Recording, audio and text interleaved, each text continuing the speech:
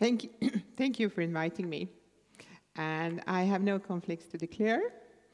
And if there's a prize for a boring presentation, I'm going to win. I have just a few slides to show you and no fancy graphic. I would say that the majority of clinical research up until now haven't found any association between exposure to anesthesia and dementia. It has been published tons of studies, and they're all retrospective studies where they could have been proving any association between anesthesia and dementia. But it starts to change, and that's what I want to present to you. Dementia develops over many, many years, probably 10, 20, 30 years. So it's a lot of problem to design a perfect study, as you understand. And the problem is that many patients do have a mild cognitive changes before anesthesia that we are not aware of when they come to the operation room. And we consider them normal mentally. And then when we do the test afterwards, we might consider them a bit with cognitive impairment.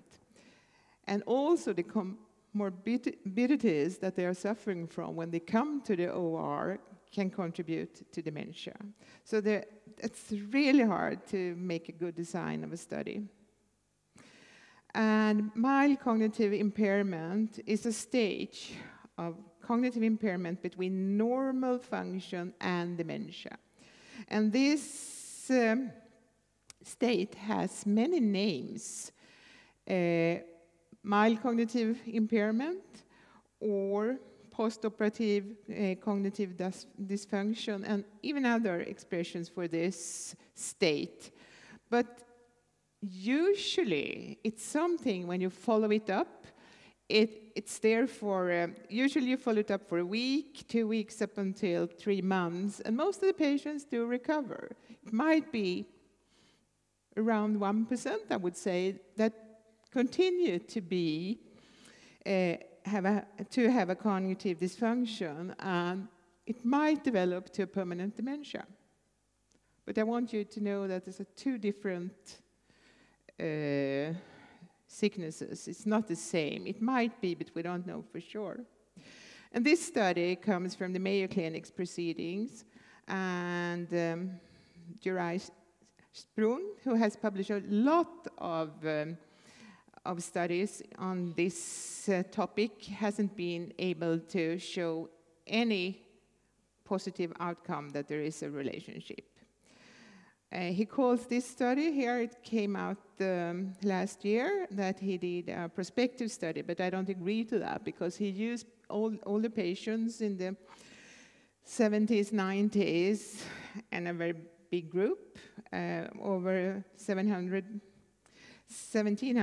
participants, which he evaluated when it came to memory, neurological tests, and also he did biomarkers for a typical gene for dementia for Alzheimer's disease, ApoE.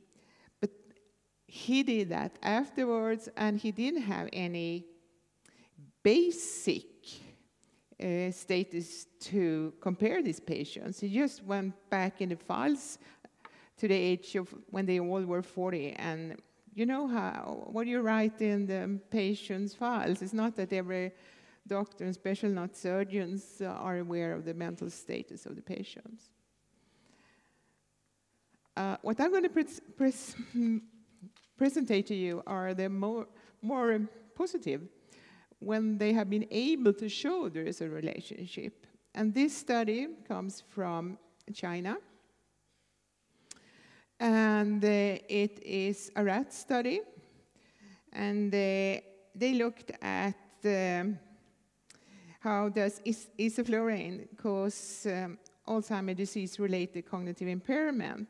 And they used age rats, and that means the rats were older than 24 months. And they had 5 groups 6 groups of rats. They had a control group that got just, they were just getting oxygen, 30%. And then they have 5 groups where they got 1.5% of isoflurane and 30% oxygen, and they had anesthesia for 2 hours.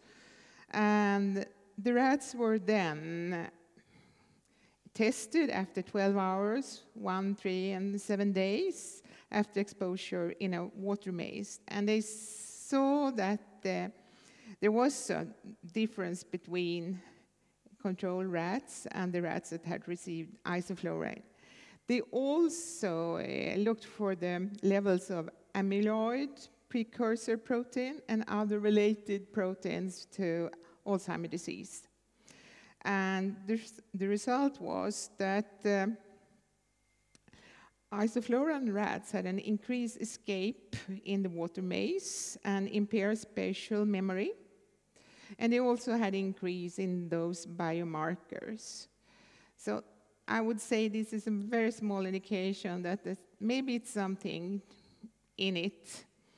And we have to start. I mean, rats are not humans, although I heard a couple of years ago when somebody said, rats are not humans, but some humans can be rats. I don't know if I agree to that. But we have to start with rats or cell cultures to be able to solve this problem. And also we have to do clinical studies to follow up. But that's what's really hard to do. And this paper was published in a very good journal, PLOS ONE. So I think we have to pay attention. We have to consider these results to be interesting and go on from here. Another study was published in Brain Research 2 years ago. It comes from Stanford, and it's also a rat study. And they study rats in different ages, young rats, middle-aged rats, and old rats. And they were all anesthetized with isoflurane or sevoflurane for 3 hours. And some rats were sacrificed immediately, other after 24 hours. And they did very sophisticated microscopy with the scanning electron microscopes, and they did immunohistochemistry. And what they saw was that the elderly rats, the age rats, the oldest group, they had a compromised brain-blood barrier with those rats that had been receiving sevoflurane. And to have the membrane broken means that it's much easier for proteins to come into the brain. It could be inflammatory proteins, it could be more toxic products from the anesthesia that we give them. And it kind of disrupts the blood-brain barrier and the tight junction there, and it disturbed the neural function. And what's interesting that you just saw this in older rats, because what we have seen when we compare it to humans is that the young brain, there has been many studies when they have really looked upon if kids having anesthesia early in life, if they get deficits later in life when it comes to learning and development of brain. None have been able to prove that that's the case. And I think that can be explained by the young brain has a very high plasticity. So if you lose some neurons, other parts of the brain can take over. And the next study is a clinical study. It also comes from China. And I would say this is the first human study, which is prospective, and it's a very small study. It's randomized, double-blind, a clinical trial with 150 patients older than 60 years undergoing laparoscopic cholecystectomy, and either they get propofol, sevoflurane, or isoflurane anesthesia. And the testing, the methods they're using, that is neuropsychological tests before, after, and day 1 and 3. They also look at the plasma levels of proteins associated to dementia, and then that's Alzheimer's disease, and proteins associated to inflammation. And as I said, they took all the tests and all the blood samples before anesthesia, after extubation, after 1 hour and 24 hours post-operatively. And the result of this study is that post-operative cognitive dysfunction was lowest in the propofol group. And also all the markers, the biomarkers for both dementia and inflammation were lower in the propofol group. So the advice is that elderly people should maybe have propofol if anesthetized. And this is a very well done study, worth reading. And the last study I will refer to comes from Karolinska, where Lars Eriksson has been the PI. And that is the immune response to the human brain to abdominal surgery. I think you mentioned it too, Mats, this study. This is the thing, everybody knows that if you have surgery, you will have an inflammation.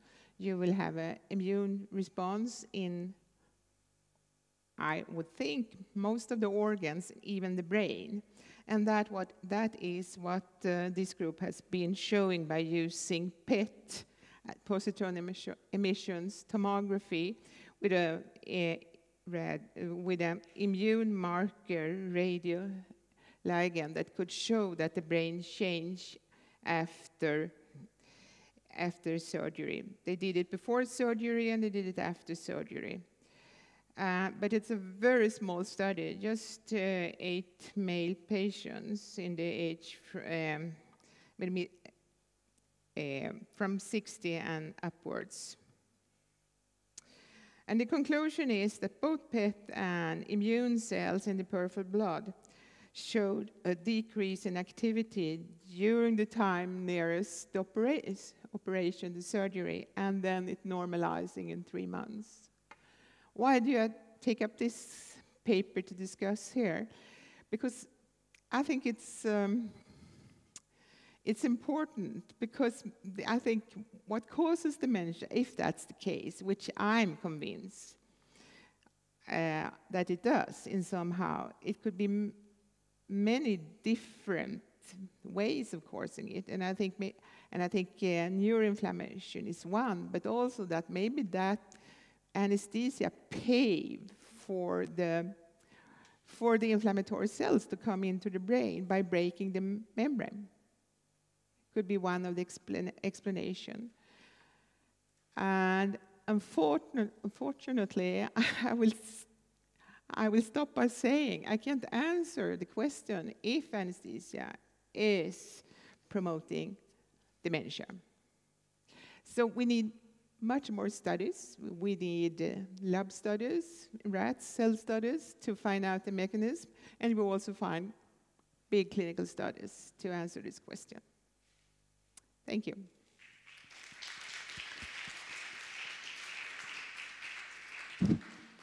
Thank you, Christina. I think we have time for one question or two short ones.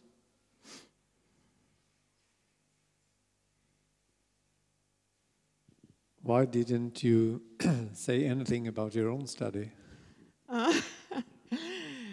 Well, I think hot topics, I think that you should refer to other studies, but we just completed a study that was awarded first abstract prize, and we had a poster here, number 19, where my co-workers could show that it's also retrospective studies, which I never think is good. Studies should be prospectives. But we could show that patients receiving anesthesia and that they had a greater turnout on dementia.